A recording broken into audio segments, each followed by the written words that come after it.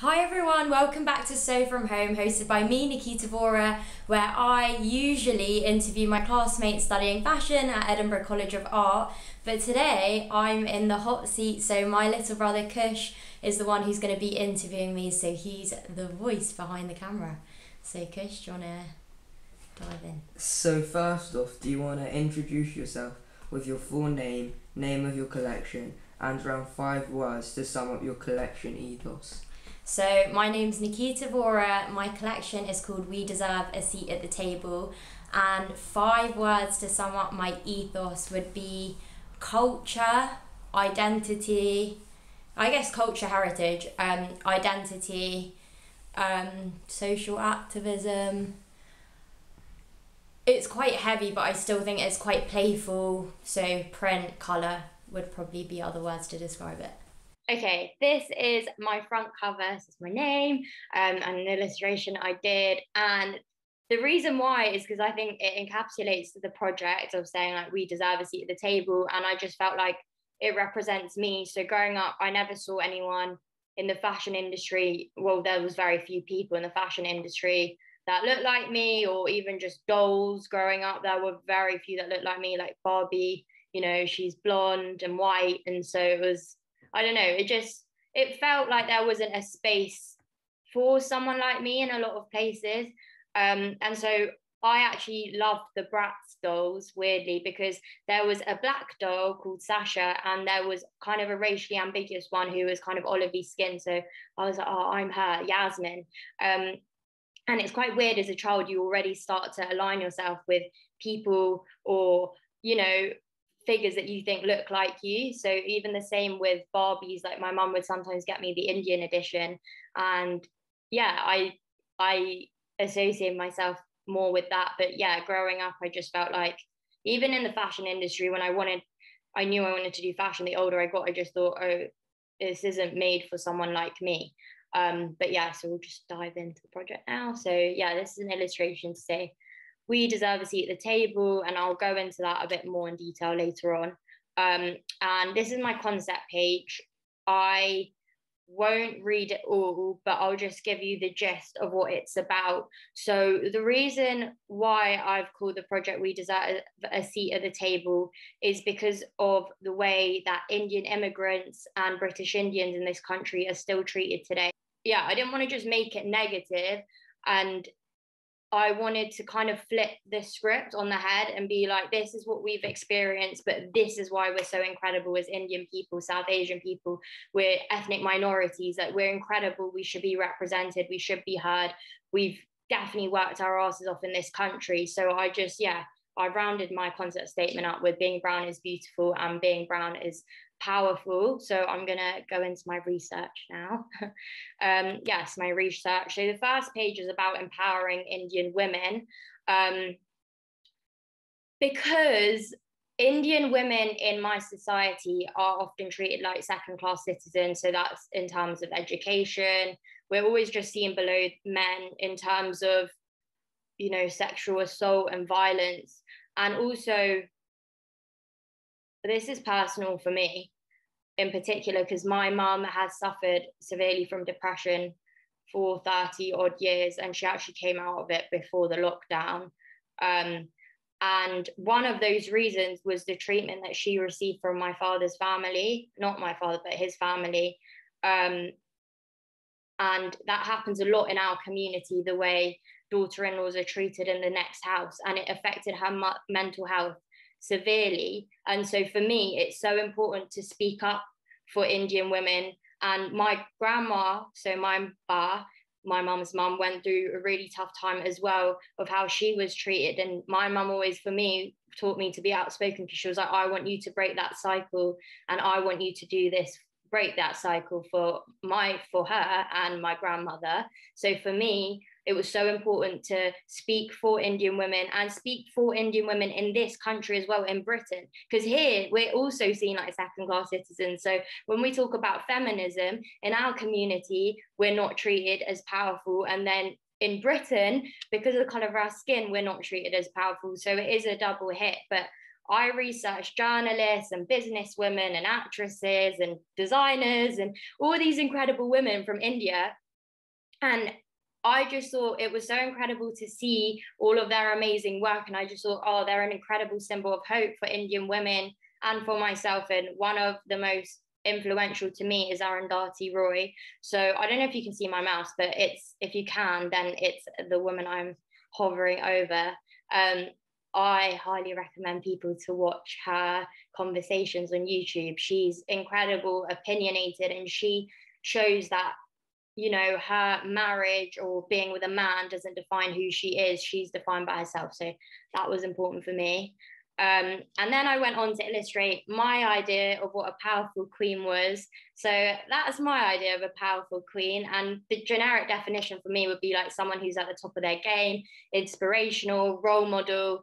And I think when we see in the media, especially today, women who are powerful and who are meant to be role models, they're often white women.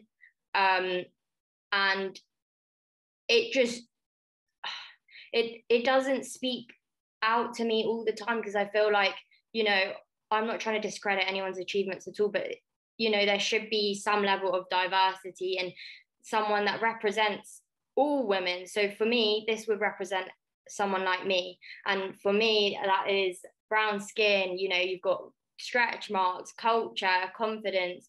You know, we've all got roles when we sit down and we see these airbrushed images on social media. So I kind of just wanted to throw it all in there. And then, you know, you've got the jewelry and the glasses because I like that kind of style. So that was one of the images. And I wanted that to be in one of my prints. So I'll show you guys later where I have that in. And then I go on to research Indian soldiers who fought in World War I and World War II. So statistically, about 1 million and 2.5 million fought in World War II and 1 million fought in World War I.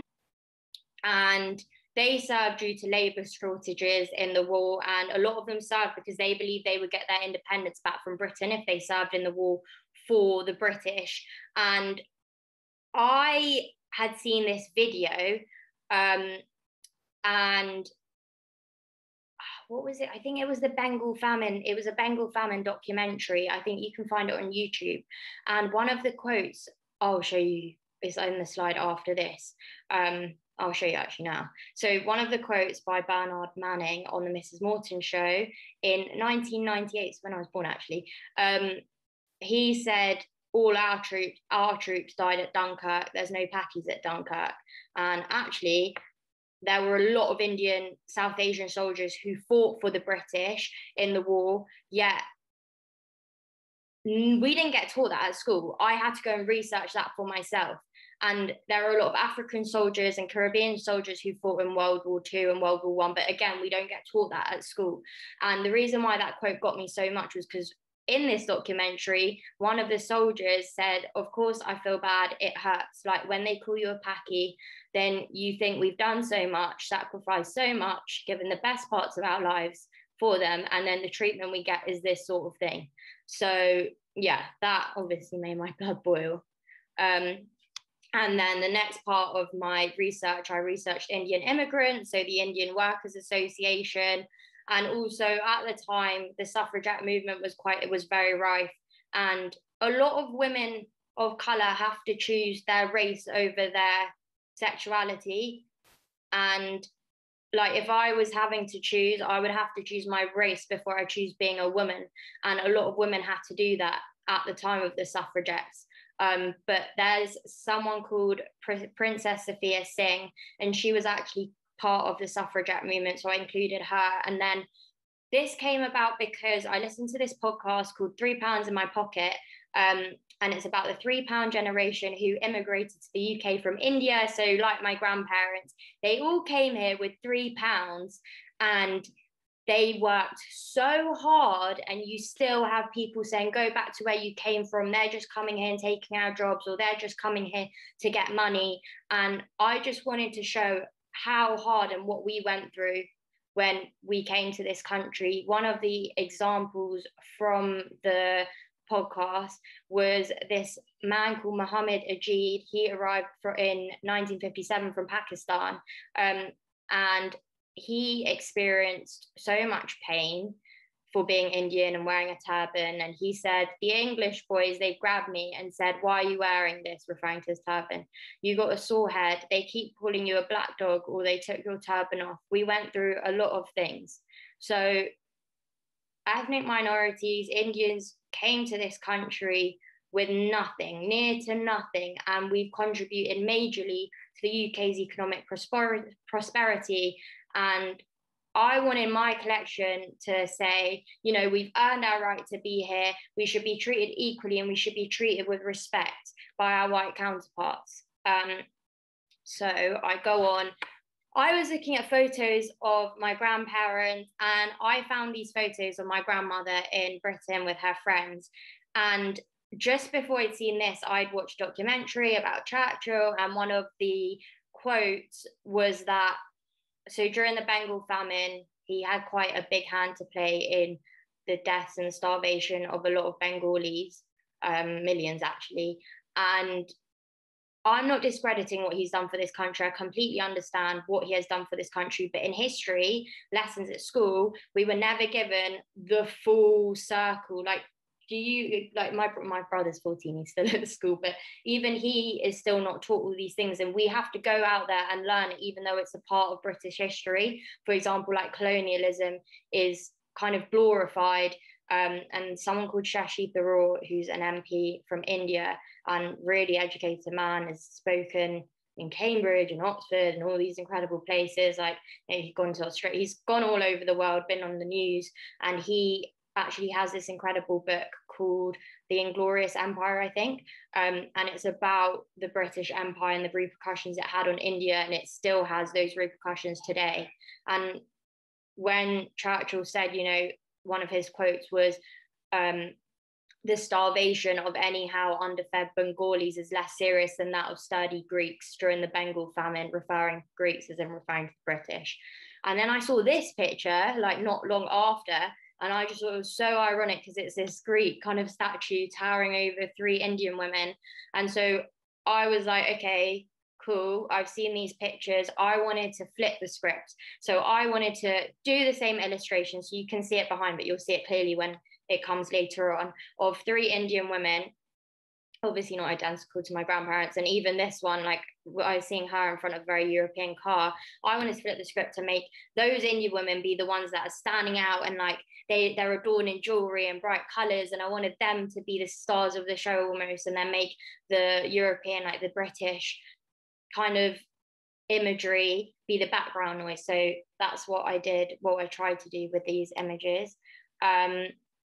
So yeah, I am going to go on.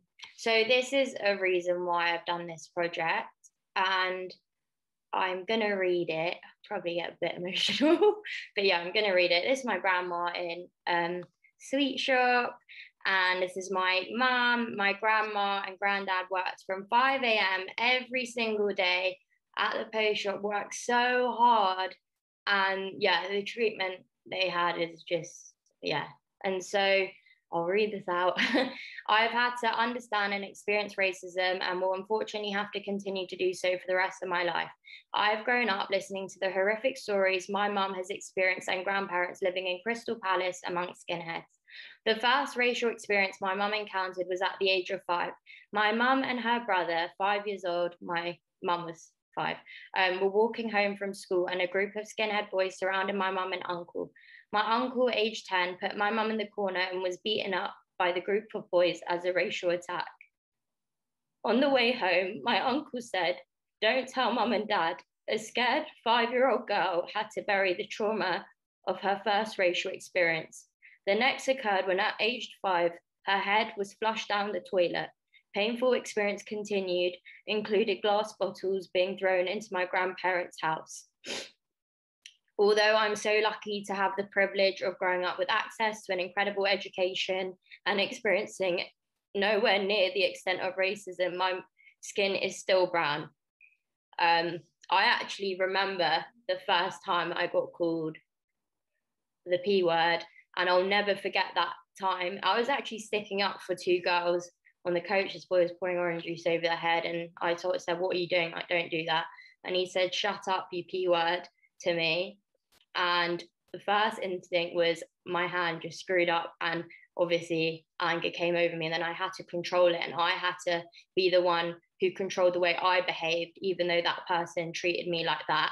And I went home and my mum was feeding my little brother, and I burst out crying because I shouted at the boy, obviously, after, because I was thinking all the things my mum went through. She went through verbal and physical pain due to the colour of her skin.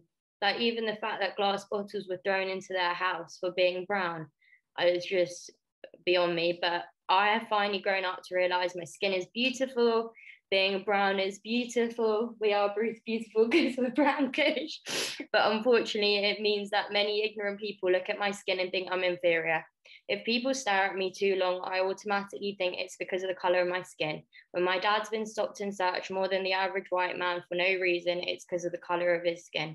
When my mum has been beaten up and had disgusting racial slurs hurled at her, it's because of the colour of her skin. Never having to feel this anger or understand this pain is white privilege. For everyone, speak up when your friends and family make racist comments. Sorry. Okay, sorry. For ethnic minorities, speak up when your friends make racial comments towards you, no matter what the tone. These uncomfortable conversations need to happen. Of course, like, clearly it's beyond uncomfortable to be speaking out. But yeah, this is obviously why I've also done this project. Oops. Okay, then I talk about systematic racism, obviously quite a rife topic after the race report was released.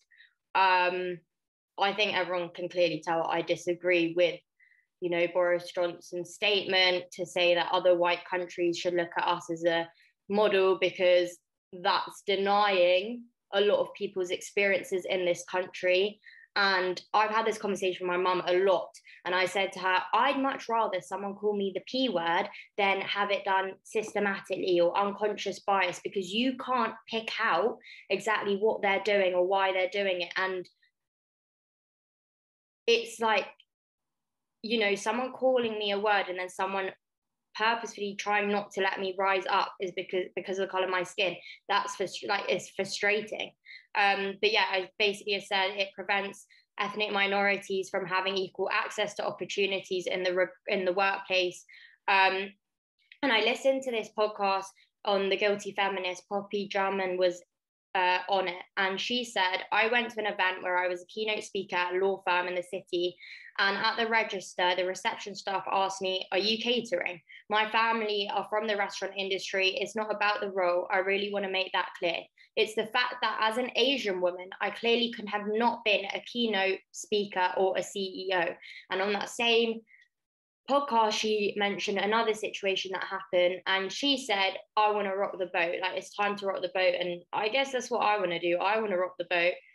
So in my illustrations, I've done images of Indian women, and I made them sit in powerful open body language, asserting their dominance. And I'm saying clearly, loud and proud, we do deserve a seat at the table. So then I go on to talk about, I researched Savile Row because I was looking at Churchill and the British people from that time, from the 50s onwards to now, and looking at like the conservative, restrictive British suits. And I just felt like these suits could be a visual representation of that conservative British ideal. So I wanted to use those as a shell. And then after, I also researched Indian sartorial style. And I just think, yeah, so beautiful. And I love the draping. And I think it's exciting, the movement of the fabric. So I wanted to combine the two, but let the Indian influence dominate the silhouettes. So go into my design development. So this is a bit of outerwear. So I just did some illustrations and collaging. I think you can see here, like I've collaged. And I wanted my wearer to feel really confident. Again, like some more illustrations. So I did some shirting and dresses and trousers, some tailoring, and then kind of did the illustrations with the draping on it. These are inspired by the Indian lungi. So I saw these trousers, which I love. so comfortable.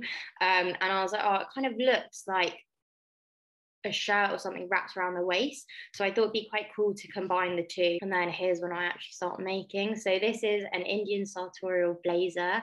So through my design development, I aim to argue the phrase, go back to where you came from, with I'm here and I will stay here because I'm from here. And yeah, so this, I guess, represents me. I'm British Indian. I'm influenced by my Western identity, but very, very influenced by my Indian identity. So yeah, so that's initially where it started. And that is my 12. So how it is now. I'll explain these button details. But yeah, also I mentioned this before, but please watch the TED Talk by Amy Cuddy, because she talks about how body language and opening up your body actually shows that you're a confident individual. And that's what I wanted the structure of my blazer or my coat to have. You know, you have shoulder pads and it does open up your body language. You sit up straight and you feel confident and proud, because I want my wearer to exude confidence. This is my coat development. It changed quite a lot because I just felt like I wanted to create a more, you know, feminine silhouette. We touched on this with Sophie, but initially I always thought so dominant, and that power dressing had to be masculine.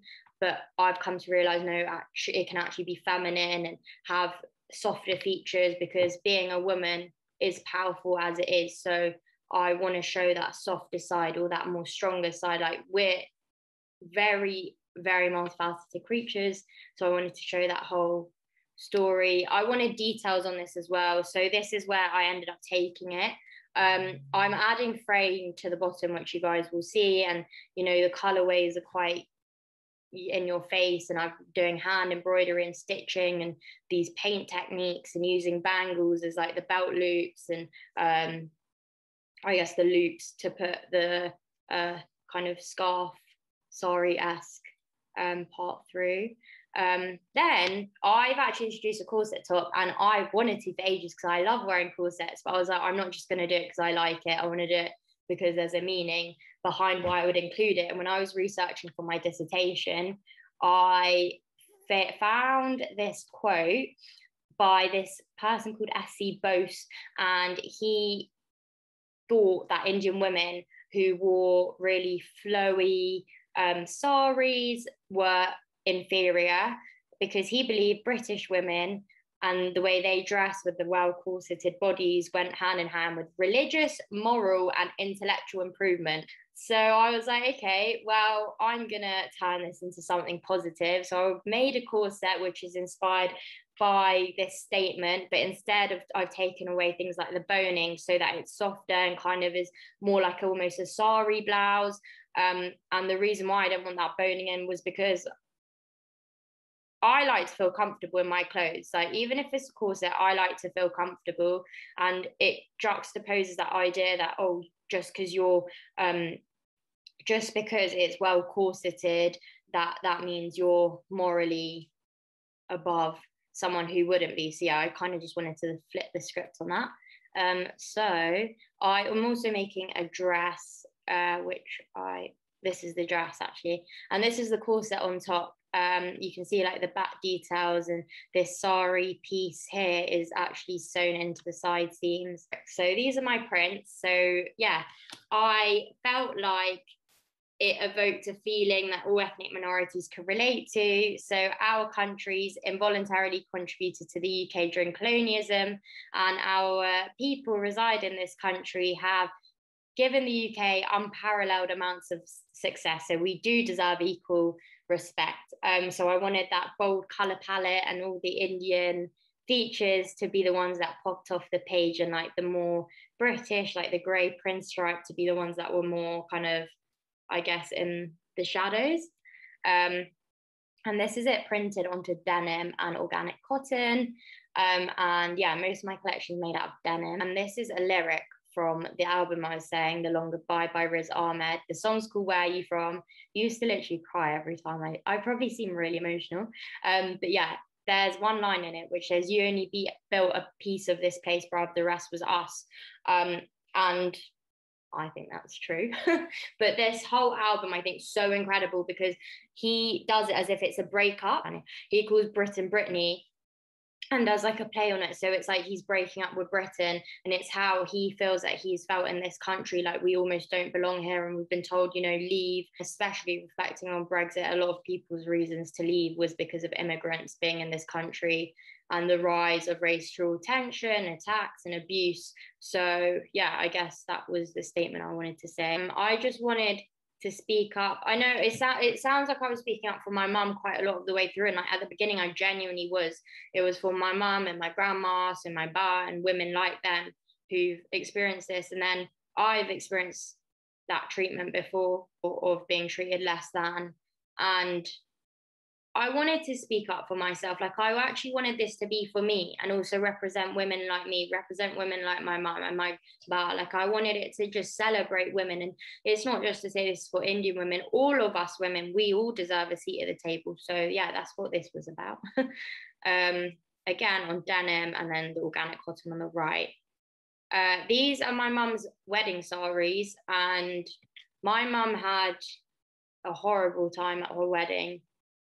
She was treated awfully the whole way through my birth and my brother's birth as well. And so I wanted to use these because I love the traditional pattern. I thought it was so beautiful, but flip it and make it slightly more modern. So I scanned them in and color dropped it, and I was like, okay, so I want to take something that had negative memories and make it into modern and positive and happy new memories by putting it into this collection. So I hope I've done that. So that is it on wall twill, some of my prints. I've actually ended up using a blue drape. So again, I'll show you that, but that's for the draped sari fabric, and the denim is for like the more structured parts of the collection. These are my favorite bit. I think they're so fun, like favorite because it's so fun. So Kush, I actually tried to make my brother try it. Did you like it? Yeah, it's quite fun. But it's this pouring paint technique, and it's so fun. So I'm doing it on these. So I've experimented with wood and acrylic, but so I'm going for this one. So the acrylic buttons, just because I think it's a cleaner finish. And I'm doing these for buttons and like detailing. And at the back of saris, you have these strings called latkans.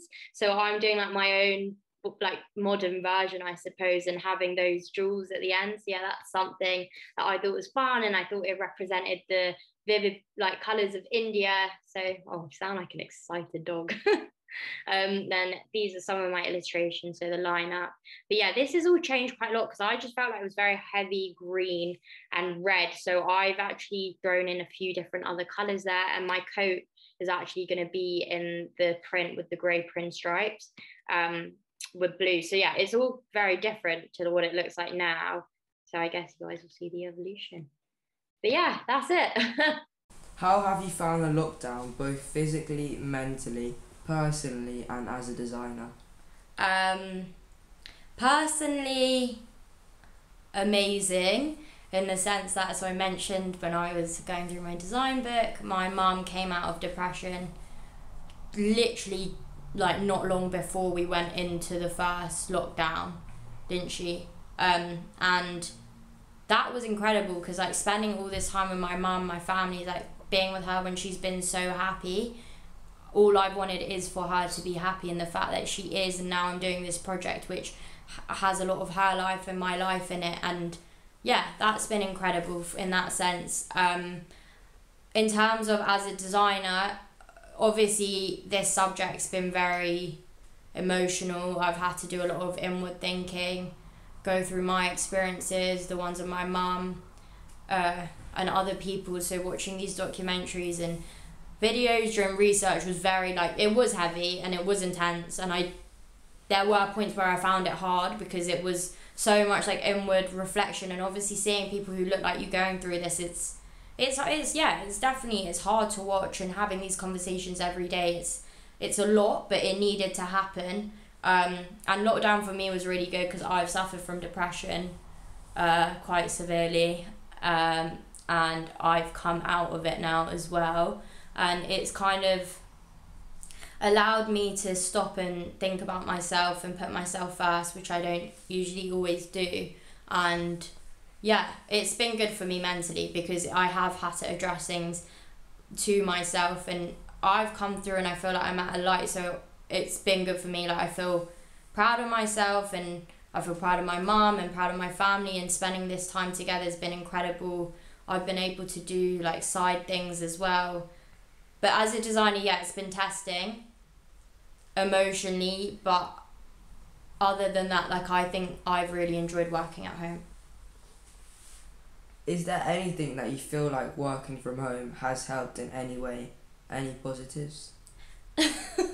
Yeah, I definitely think there are positives. So for me, I've always been quite like an independent person, but in terms of as a designer, I think everyone's mentioned this before, but not going to the teachers if there's like a small thing. It's like made me be very self-reliant, and it's made me believe in myself like a lot. I think that's also come from mentally being like, no, you've got this. Like I mentally got to a stage where I believe in myself and I'm confident in myself, where I was definitely not obviously going through mental illness. But yeah, in terms of that, and then having that confidence, and now being like, no, I can do this, and I doing like small things like when it comes to sewing and stuff, and I felt a lot more self-reliant, and I love my own space as well, as much as I love being a social person, but I love my own space. So working from home, I found it really good mentally. Like it's taken away like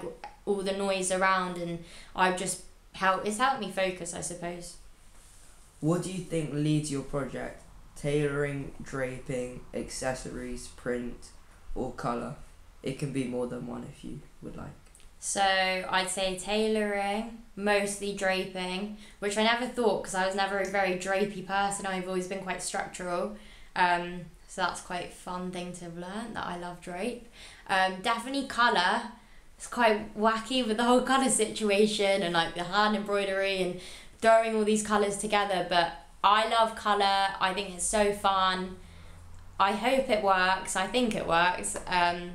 But yeah, I think it's like I've with colour, I've had to tone down in certain places, and then like other places, like try and use my eye to pick out colours throughout the prints that I think, okay, so I'll use that in the buttons or use that in the embroidery. So yeah, I think that's where I'm led. I'm definitely print led because I love illustration. What have been your difficulties through the making process? What were your challenges? Oh God, I've had to fray so much. So the whole fraying thing, like as much as I really wanted to fray, time has been difficult. Time management when it comes to the making, especially like doing the toile, I was like, okay, cool, and then now actually making the final thing, it's taking a lot longer than I thought it would. Small things like that I've never tried before, so like felled seams, like just working that out, or working out the making process of certain things that again I've never ever done before. That was difficult, but then again it was a challenge. So as a designer or future designer, you have an ethos brand. What do you think Nikita is as a designer? So as a designer, I like to think I'm socially quite conscious. I've said this, like I believe in researching and doing projects on what you know. Like I always think work comes out better from doing something you know or you love. And so the research I choose is from my experiences or from my family's experiences. So I've done a lot of stuff on my heritage over the last few years, and I guess being at Edinburgh's allowed me to have that space, because when I was at school, I had this conversation with my mum the other day, and she was like, you know, I never felt completely comfortable in my own skin when it comes to my identity. Like, I never fully did. I would be asked if I was mixed race a lot, and I would kind of and people kind of thought that, and I would obviously correct them, but it was a part of me which is like, I didn't feel comfortable to be Indian, because at school that people would like make comments about the Indian girls, like horrible comments, and yeah, I would obviously be like, well, say that to me then, because I'm also, and you know, some people be like, no, not you, and so I never completely felt comfortable in my own skin to express myself, and all my friends weren't, my close friends were not Indian, and yeah, I found that difficult, because it was like I just felt like I don't know, I felt like I didn't belong in the Indian crowd, and my mum always felt like that growing up. I just felt like because I do art and I'm quite outspoken and opinionated, and especially doing art within my community, like I've always from young people have made comments being like, oh, like about me doing art, because in my community it's very like, oh, do you want to be a doctor or a dentist? And so when I've said what I do, you get people going, oh, or like putting you down or being like, oh, do you not want to do this because you're academic? And yeah, I guess it's just, it knocks your confidence after a while, but then it also was like, I can either sit here and be upset about it, I can sit here and be like embarrassed of my culture like I was because of other people's opinions and how they made me feel. And then I got to an age and I was like, you know what, like whatever, like I just thought I'm gonna make myself proud, like I'm gonna sing about my identity and my heritage from the top of my voice. I love wearing Indian jewelry with my Western clothing, like I'll wear my t-shirts with Indian women on it, I'll do my projects on my culture and my identity, because actually I shouldn't be embarrassed, I should be proud of it. And like I said, my skin is brown, so that's the first thing someone's gonna see when they see me. And so yeah, I guess that's important to my brand, to like really represent my culture and where I come from and what I stand for as a woman and as a brown woman.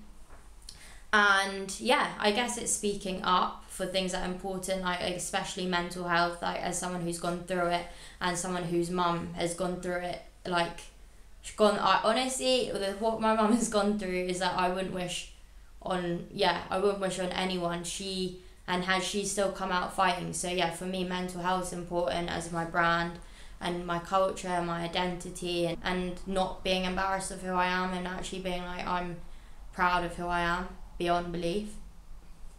What do you feel like you've learned about yourself as an individual and designer through this process? As an individual, I think we've had quite a lot of things thrown at us through this process. So my granddad's been ill and passed, and he's been in India, so haven't been able to see him for 2 years. So I've been looking after my brother, who's been at home, and being with my dad, because my mum went to look after my dada in India. And so as a person through that all, and having uni work at the same time and my clothing brand at the same time, and doing odd bits of work for my dad, I always never thought I was that strong a person, or I don't know, I guess I'm quite self-deprecating sometimes. So I've got to a point of this whole year of researching all this stuff and, you know, having all these things happen. I was going to say little things, but I guess they're not very little. And having all these things happen, I'm like, I'm actually quite a resilient person and strong. I'd like to think I am. And that's another thing I've learned, is like, I do not, I don't care what other people think. I used to care so much, and I obviously care what my friends and my family think of me, but I've got to a point where being like, the opinion that matters the most is my opinion. I should be happy with me. I have to like myself. I should think, yeah, no, I'm doing this right, and I should think positively about myself. So yeah, I've learned that as a person through this process. I've learned, I think I am a strong person, and I think hopefully I can be someone. I would love to one day be a role model for Indian women and Indian girls. I would love that, and I hope, and this is what this process has taught me of, like, it's actually put a lot into perspective. It's taught me about who I am as a person and what I want from life. I think I know what I want now. And lastly, what would you say to future designers out there? Any advice you would give? It's quite a loaded question. Yes. I think be yourself, believe in yourself, because I always think when people believe in themselves, they produce the best work. And I think it's important to work hard and like have a drive. But I think when it comes to things like research, especially like art, from what I've done in the past, so I've looked at like my past projects, and the stuff that I think were the best or I liked the most was research topics, stem from research topics that I was actually passionate about. So whether for someone it's sustainability, or whether they love architecture, or they love a certain colour palette to be passionate about that as you're starting in research point, I think is so important, because at the end of the day, this is a self-reflection of what we love or what we believe or what we think's fun. So it depends what angle you're taking from it.